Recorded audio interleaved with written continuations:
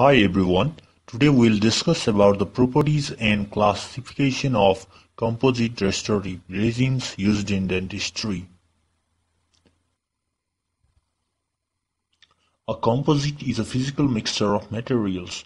The part of the mixture generally are chosen with the purpose of abrasing the properties of the parts to achieve intermediate properties.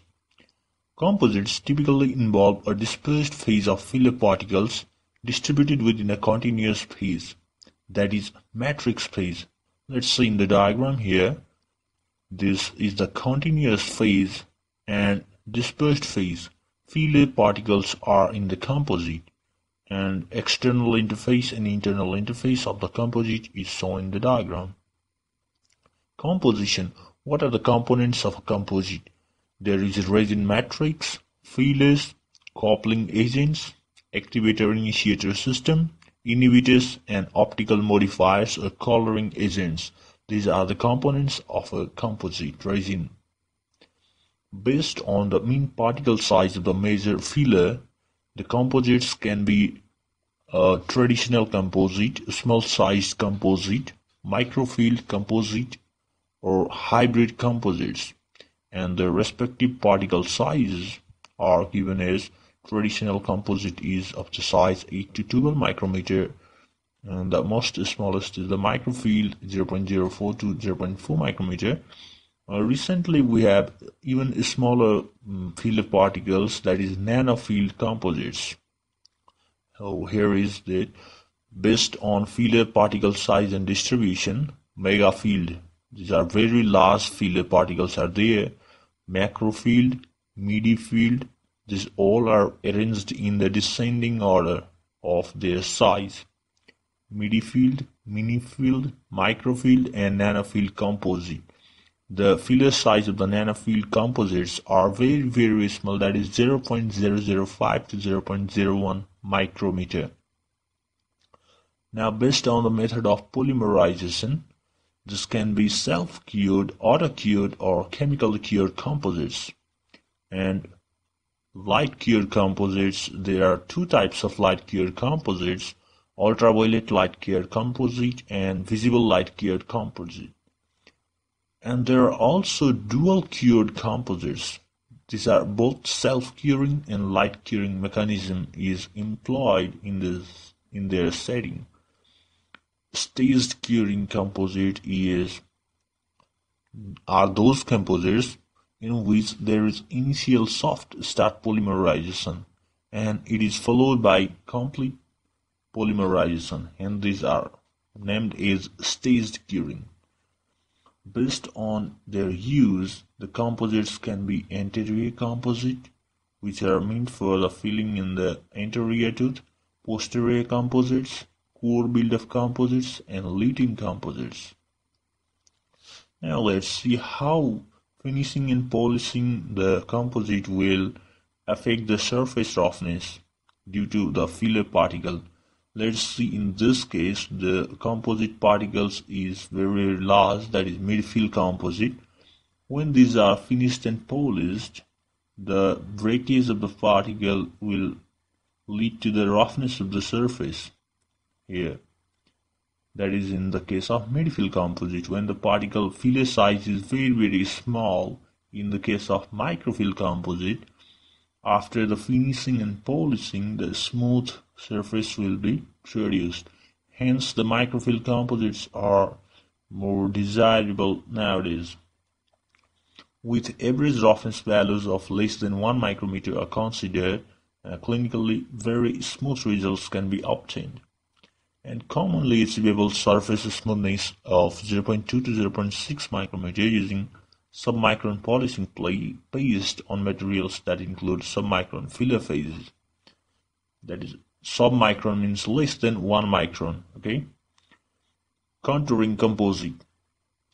And when we have restored the composite after the finishing, after the reducing the surface roughness, if it is coarse finished, the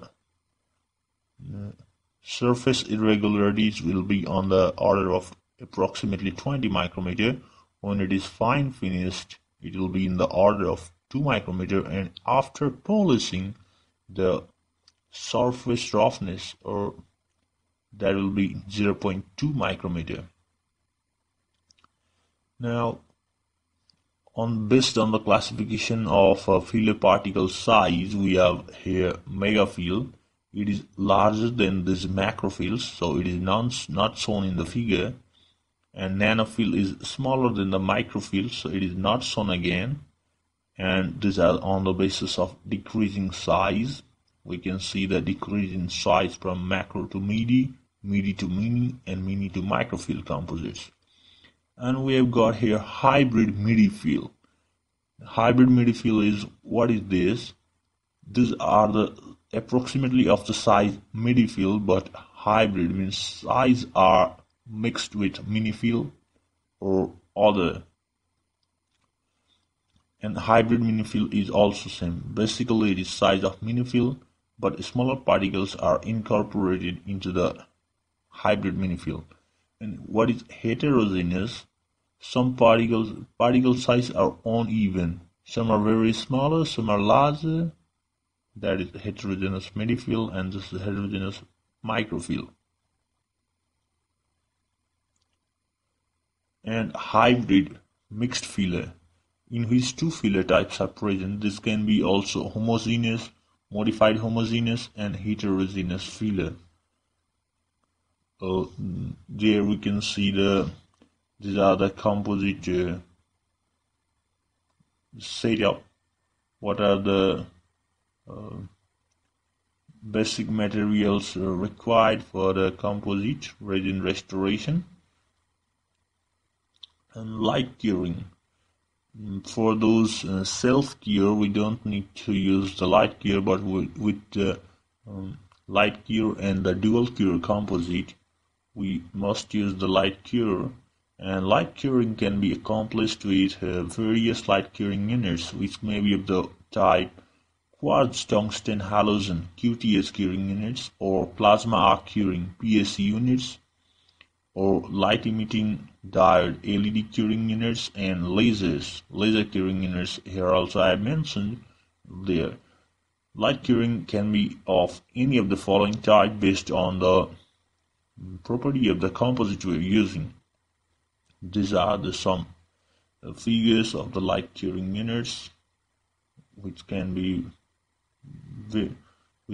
of various property and various wavelength. Various types of light can be used here. And the variables associated with visible light curing, these are linked to curing equipment factors, procedural factors, and restoration factors. These curing equipment factors, these are not under our control much. This bulb frosting degradation, light reflector degradation, optical filter degradation, these are not under our control much. These are in the optimum level for the new light curing unit, but with time, when the instrument's quality is deteriorated, these are not under our control. But we need to know what all the variables are coming to play during the manipulation procedure. And the procedural factors, when light curing, the direction of the light tip, that will determine the degree of curing.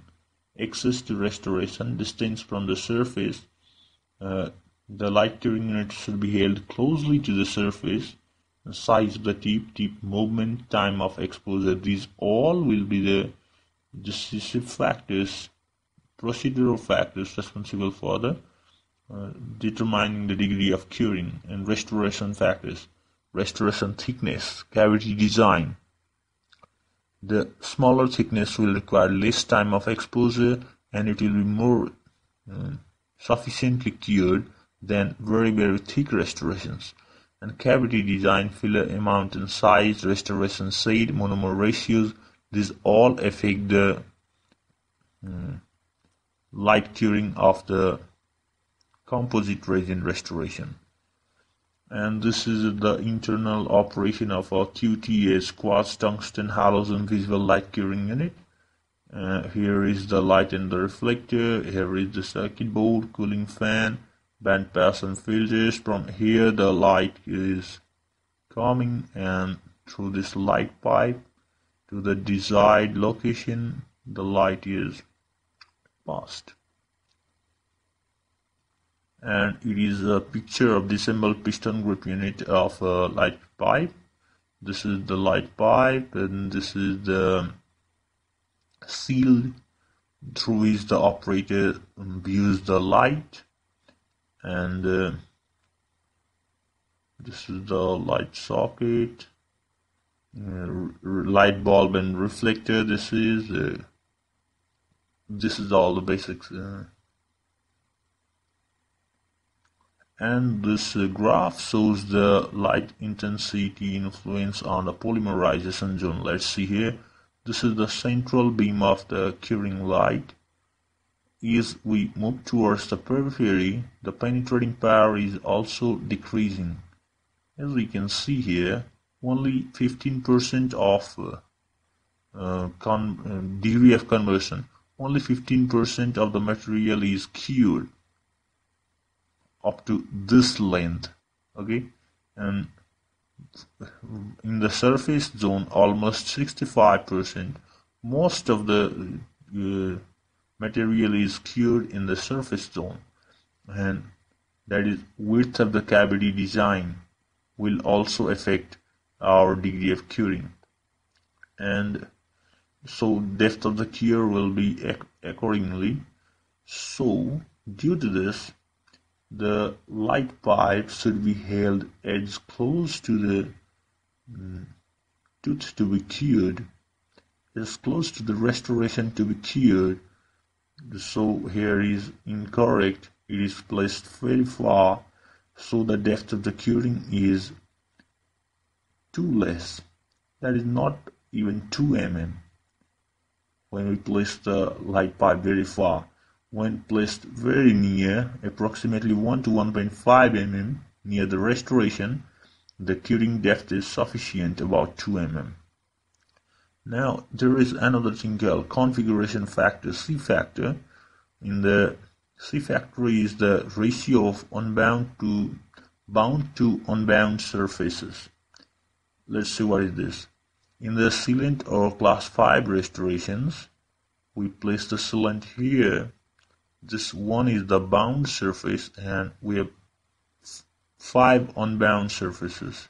This wall, this wall, this wall, and this wall.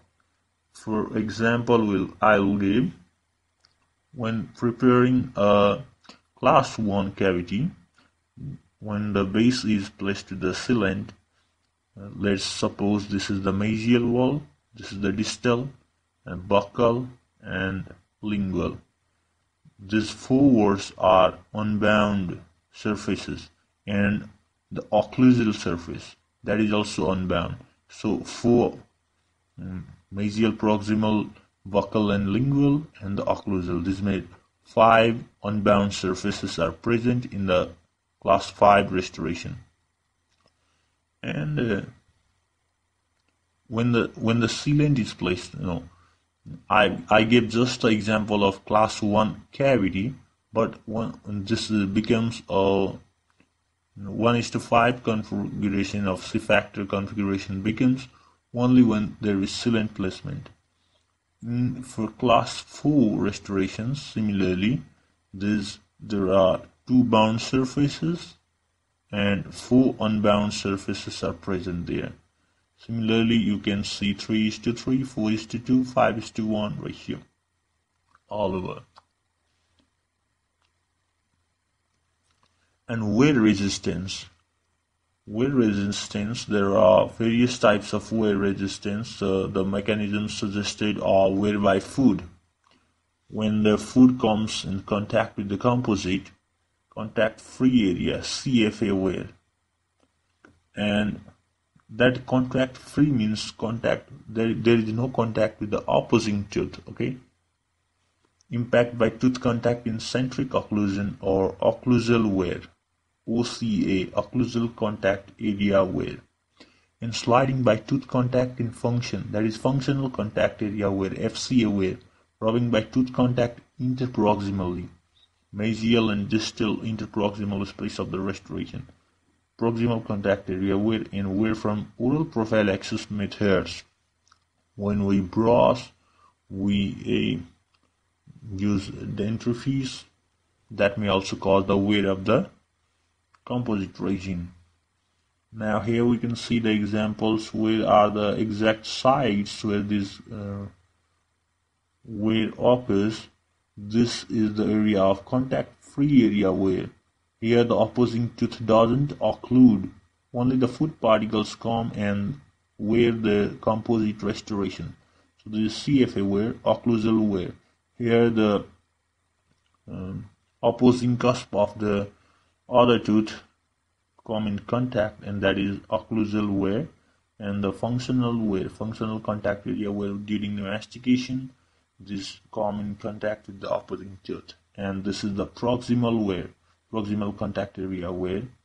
And toothbrush wear can basically occur in all the places because we don't brush here only, so in all the places toothbrush wear may occur. And protection theory of CFA wear and macro protection from the composite by the food particles are very large, and if our cavity design is such that composite is protected so that the food bolus doesn't affect, that is the macro protection. And micro protection is from small particles, like food bolus is very large, and if the interparticle spacing is too less, the CFA wear is automatically protected. CFA wear is not possible. CFA wear means the contact-free area where that is due to the food particles. Okay. Now for clinical correlations, while doing the composite restorations, there should be color matching so that approximately it will match with the adjacent tooth. Interfacial staining. Secondary caries might be there that should be considered. Marginal integrity and post-operative sensitivity. This should be the clinical considerations for the composite resin restoration. Thank you very much. If you love this video, please subscribe and share us. Any constructive suggestions and feedbacks are always welcome. Have a nice day. Thank you.